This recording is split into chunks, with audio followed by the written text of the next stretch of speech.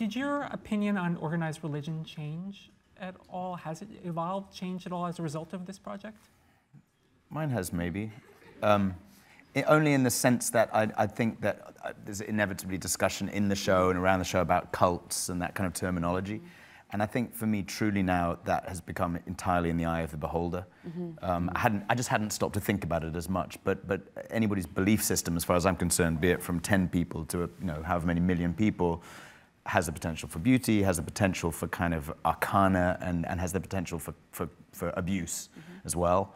And I see no distinction between any of those things. God, that was amazing. Yeah, very well said. I mean, I could sit. I know we all could sit and just watch him talk.